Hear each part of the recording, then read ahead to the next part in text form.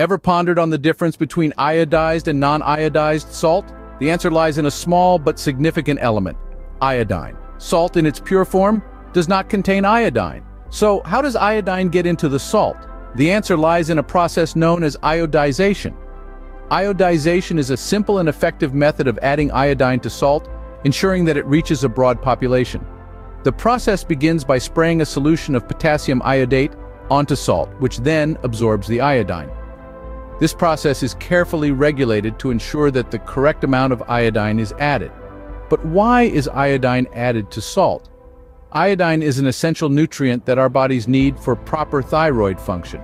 It's critical for the production of thyroid hormones, which control numerous bodily functions, including metabolism and growth. Without sufficient iodine, our bodies cannot produce enough thyroid hormone, leading to conditions such as goiter and even mental impairment in severe cases. In many parts of the world, the soil is deficient in iodine, making it hard to get enough from food alone.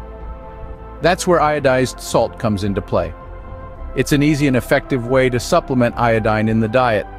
On the other hand, non-iodized salt is just that: salt without added iodine.